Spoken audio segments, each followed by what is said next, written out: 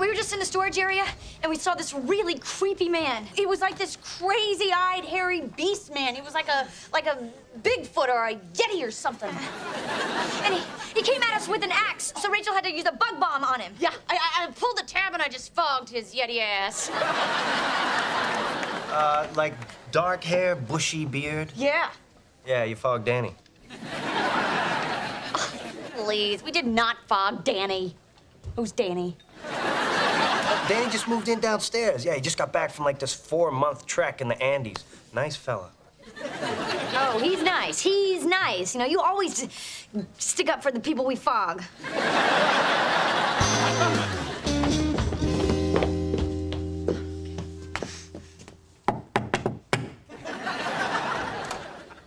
Yeah. Hi.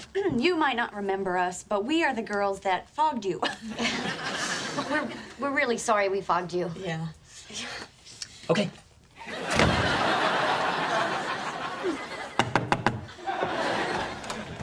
Hi.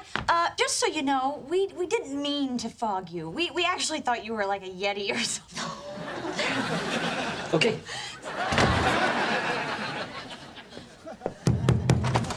Yes? Hi.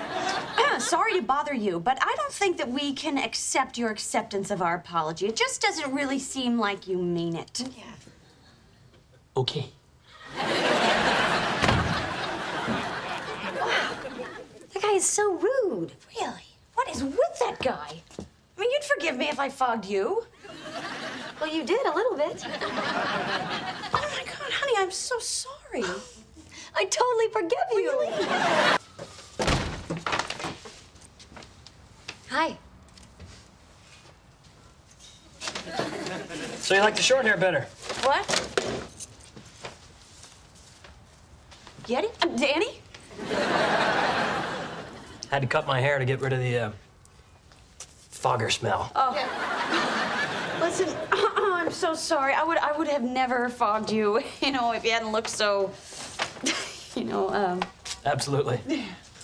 Some people are just into appearances. What?